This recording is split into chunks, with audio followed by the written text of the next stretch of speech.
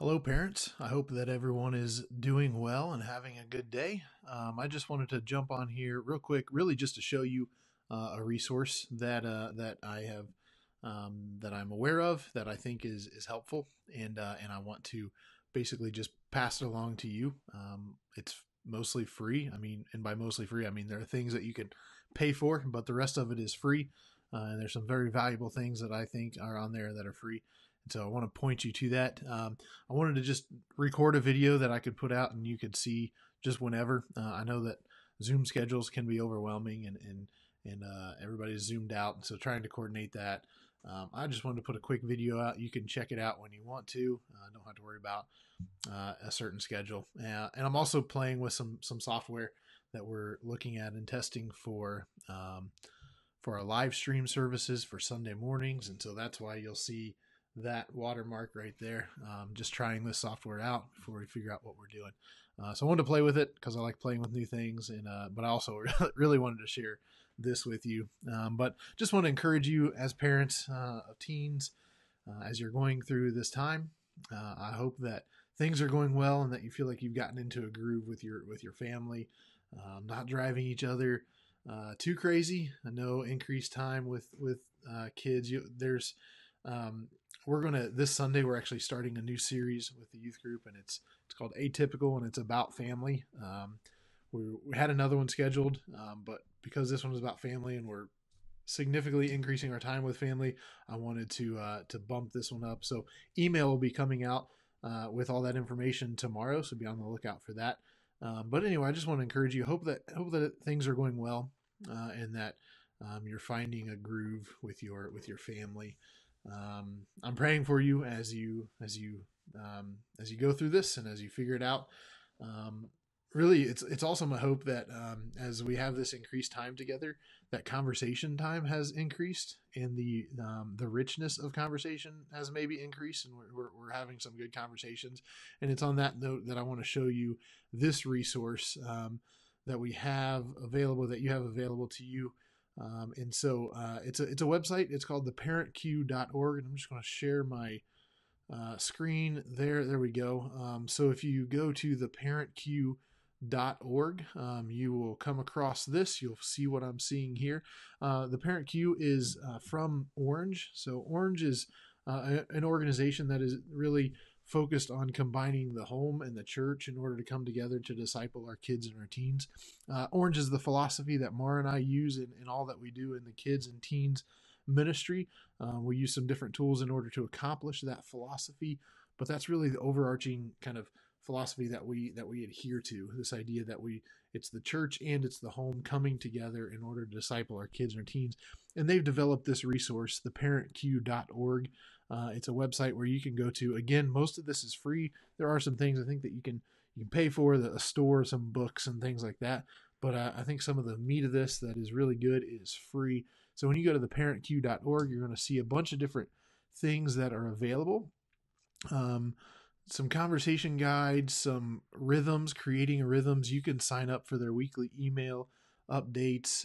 But the main thing that I want to point you to is under resources. And they have a series of conversation guides that I think are pretty awesome. So you'll see that they have anxiety conversation guides, they have faith conversation guides, crisis conversation guides, some other things there, but there's all kinds of conversation guides, sexual integrity conversation guides, and so within each one of those, there are several different things. There's lots of different questions based on ages and phases. And so phases, I'm going to click over to one. I already downloaded one. You do have to put in your name and your email address in order to download these, but that's okay. I went ahead and did that and downloaded one of these.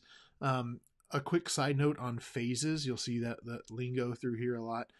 That's something that you'll probably start to hear Mara and I use more as well.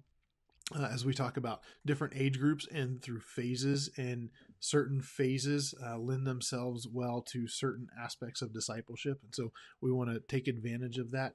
Well, actually, hopefully we have one planned tentatively according to how things go, a parent kind of seminar where we introduce this idea of phases and what that looks like. So just a little plug there. Hopefully that will still happen at some point, but who knows with things. But anyway, this is the faith conversation guide, and I just want to show you this. You'll see if you're parent of preschooler, there's some different questions and conversation starters.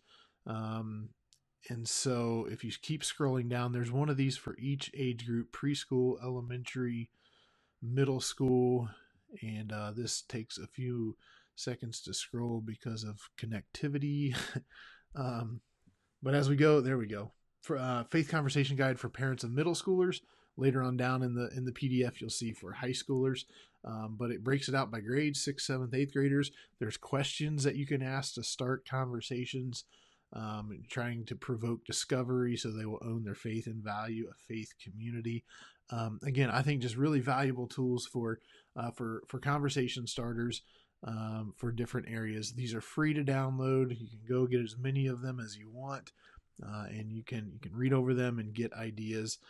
And I think that they are extremely valuable. But again, I just wanted to point that out to you. Be real quick. I would encourage you to take advantage of those as you're at home with your kids and your teens more. I pray that would be a time where conversation happens and good conversation happens. So I hope that you'll take advantage of that. At least download a couple, just kind of scroll through and see what is there. And so the other thing that I just wanted to do is just remind you of the different gatherings that we offer for teens during this time where we can't be together. We do have youth group on Sundays, 6 o'clock on Zoom. And then right after that, we break off into our small groups on Zoom. And then Wednesdays, 1 o'clock, we have middle school meetup, and 4 o'clock, we have high school hangout. Those are just 15 to 20 minutes, just midweek check-in, how you doing, a little study break, maybe play a game or two, but then leaving with an encouraging thought or a scripture to challenge them through the rest of the week. And so I would encourage them to jump on there. And then on Thursdays, we have our senior Bible study, 1 o'clock. You can access all of those links to all of those Zoom meetings at respondsm.com. Just right at the very top, you'll see them and get connected to those Zoom meetings. So I'd encourage you to encourage your teens to jump on those things and stay connected through this time. That's all I got. I just wanted to encourage you and pass that along. Hopefully you find that helpful. And I just want to also say, if there's anything that I can do as youth pastor, if you're looking for resources of other things for your teens, for your families, or if they're needing something that I'm missing through this time, then please let me know. Reach out to me, and I'd be glad to work with you and help you find those resources that you need. So that's it, guys. I hope you have a wonderful rest of your day, and hopefully we will get to see each other soon. Take care.